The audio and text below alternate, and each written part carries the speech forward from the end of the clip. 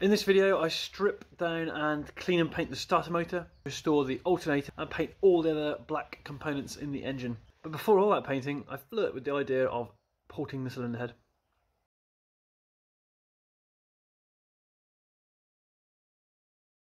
Cast iron takes forever to die grind, even with a carbide bit. So I've deburred these edges and that is about it.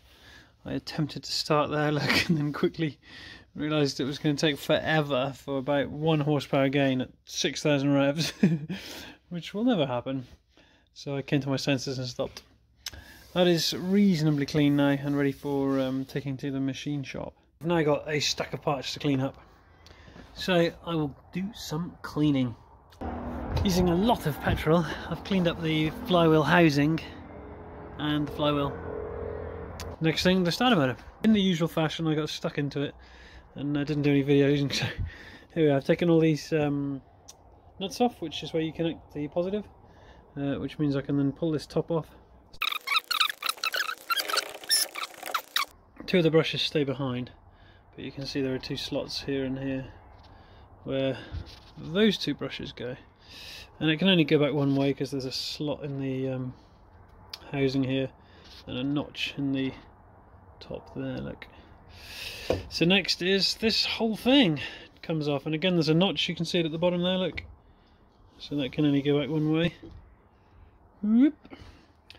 I don't think I'm going to take any of this apart, it all works very well. I'm just going to clean this up now and paint it. So I've cleaned up beautifully the starter gear. Looks very good as well, very little wear on it, just clean marks where it's been used. So commensurate with most of the rest of the vehicle, hasn't done much work. Working beautifully, and that's come up fairly nice too. So yeah, painting, lots of painting, which is a big obstacle, I can't be arsed. These little pile of bits here need washing in petrol or something first, before they need wire wheeling, and then all of that lot together needs wire wheeling. Getting it ready for a coat of black paint, mostly black. These few bits will be engine colour, what's it, light blue, teal, duck egg blue, there we go. And I've just had a look, and this is the last thing that needs painting. This, and this. And the bearings are okay, but they're pretty dry, so it'd be good to replace them really. So I'm going to see if I can get this thing apart. So you got to unsolder the commutator first and take that off, then you can slide the bearing off. Otherwise it was very straightforward really. Some petrol and then the wire wheeling. It took a long time, many hours I spent on this through the day, but it's got to be done. It's got to be done, and I've done the thick of it now. It's just the engine and the head left to do. There it is, it's all done. I started this 12 hours ago at 9 o'clock this morning. It's just approaching 9 o'clock now.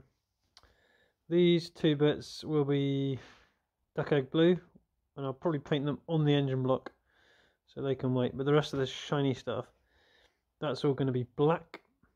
So I'm going to start getting that ready for paint now. Right, they're all ready now, they're all on bits of wood. I can move them to and fro and keep this area clean and dry. I can pick up the pieces without touching the painted item itself by grabbing the wood. And I can paint over here where it's dirty and painty, and I got these 3 bits as well, covered in parts. So hopefully I can now get on with it. Time to mix some paint. That very high-pitched buzzing sound coming on and off is the sound of the compressor going sped up many times.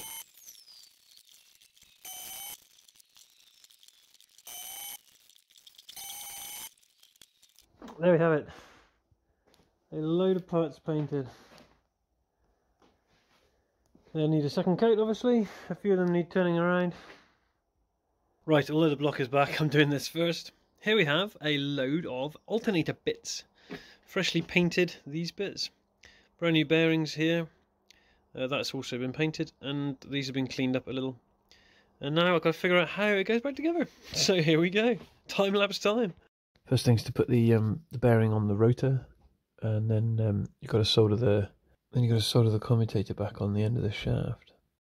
Fortunately, I lost the shims that hold this bearing in place. So I've spent the best part of an hour making these. They're old washers, and I expanded them out with a die grinder, took the burrs off, and now we have some shims. So they can go in there. 1, 2, then the bearing, and then a third one, and there should just about be enough room for the expanding clip.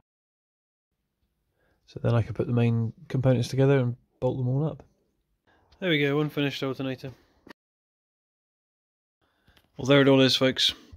Painted. Restored is a strong word, but painted. Ready to go on.